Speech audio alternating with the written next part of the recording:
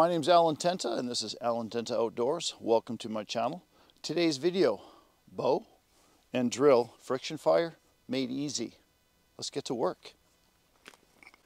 You may be asking yourself, why do I need to learn the bow and drill fire? Well, there's three reasons. Number one, it's fun. You can teach it to kids. You can pull it out when you're camping. It's just a really neat skill to have and share.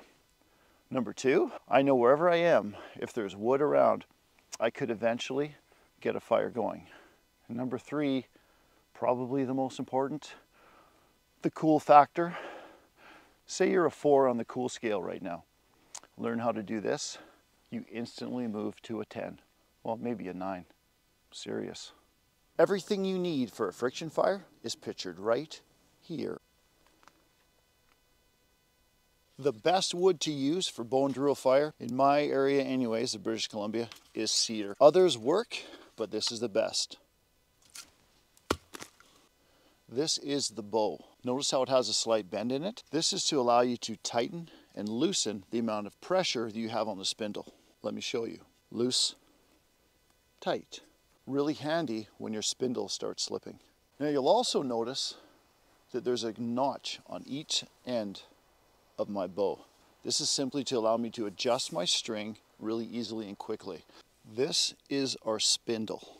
The top needs to be thin because we want to reduce the amount of friction up here.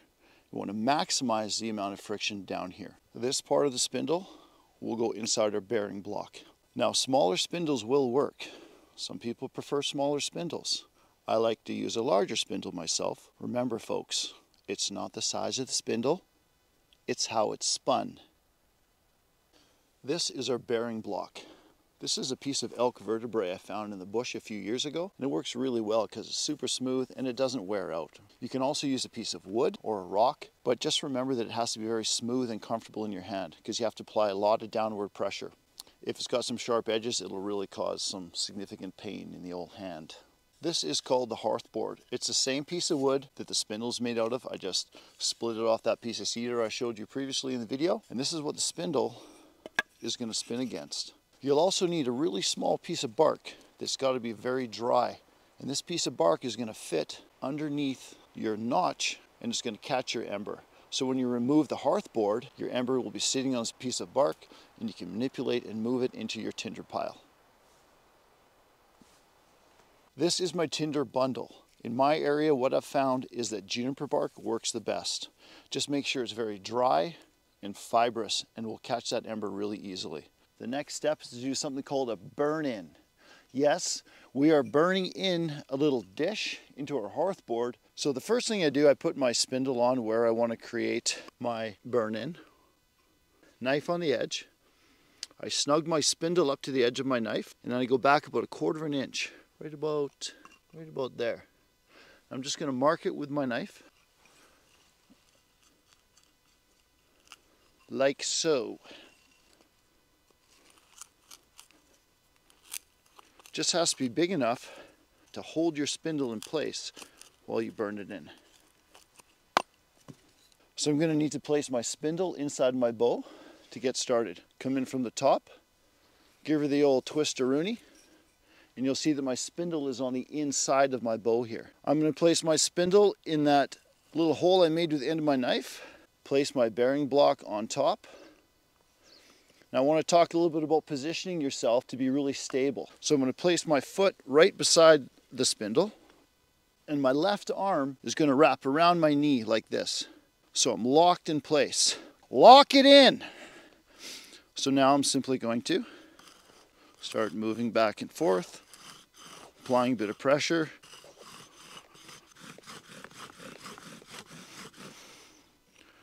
And that's all I need to get started. So you have a little burn-in. This is the burn-in that we just did. And you can see that I've used the saw on my Leatherman to make this groove. Now notice that that groove is wider on the bottom than it is on top. That's simply to allow a spot for the dust to collect and the ember to form. And I've also taken my knife and I've scooped away a little bit of wood to allow more oxygen inside. The last thing we need to do before we start to create our ember is we need to lubricate the end of our spindle and our bearing block using Douglas fir needles. Grind it in. We are ready to go for our ember. This little piece of bark is ultra important. You can see the ground here is kind of wet, and I'm trying to be really careful to keep everything dry. So this little piece of bark will go right under here, right under my notch. This is going to hopefully catch my ember, okay? I have my tinder pile ready to go right here, kind of out of the way, but reasonably close. I've lubricated my spindle and my bearing block. Let's see what we can do.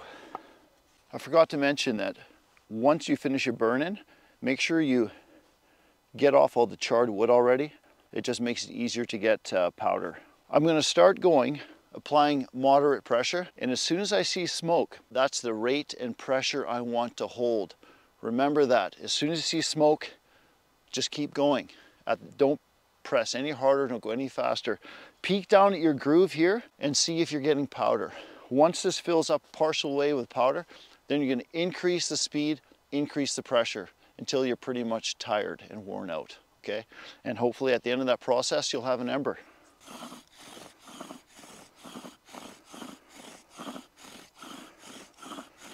See, I've got smoke already. I'm just going to hold it here, nice and easy.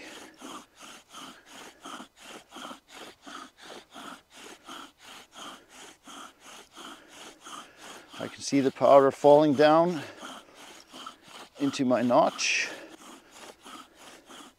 It's about half full now, I'd say.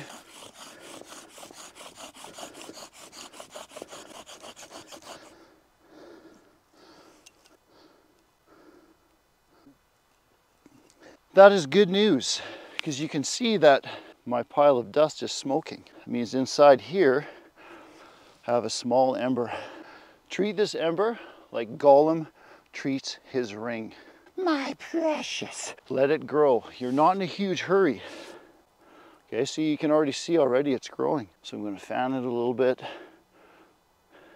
Okay, so I think that's a pretty good sized ember. Now I'm going to place it inside my tinder pile. I'm going to make a little nest. I'm just going to plop it in very carefully.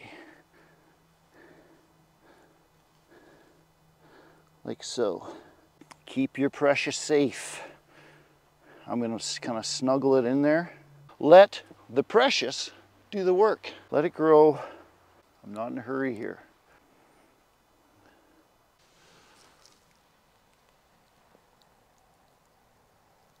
This bark makes it very handy to manipulate your tinder pile, to move it around. I'm just going to keep snuggling it in there.